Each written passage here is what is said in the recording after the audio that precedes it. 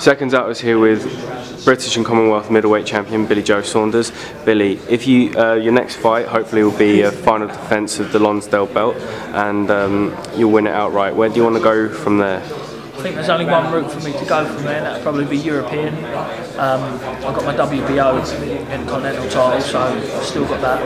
And you know, there's some big domestic fights out there. You know, see what Frank wanted to make, but it's all about teamwork. So I've got to sit down and see where we go after the British. I can't say for 100% fact where I'm going to go, but for definite there's the European route and the WBO route. So that's the road I'm looking to go down. Which would you prefer, to do it the long way round and go European and then world title? Would you Whatever's prefer? going to earn me the most money, that's the way I'll go. Listen, boxing's a funny game. You know, these titles are switching hands left, right, and centre, so you don't know who's got which title when they've got it. So you know, you've got to be on the ball, and I've got the right team around me to be on the ball, and probably be the European WBO route. So it's even one of them two, definitely. But you know, there's only one more fight for my Lonsdale belt outright, then I own it, and I can move on to big things. Can I get your opinion on Darren Barker versus Felix Sturm? It's his first defence, and he's going to Sturm's backyard to do it. Yeah, I mean, listen, it shows heart. You know, it shows he's got plenty of heart to get off from that body shot.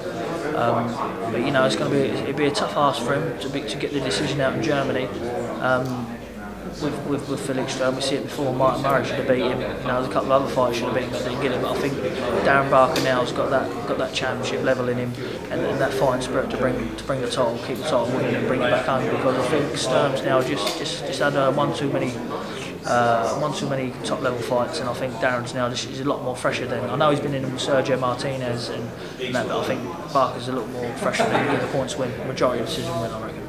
Cheers, thank you very much. So, man, thank you.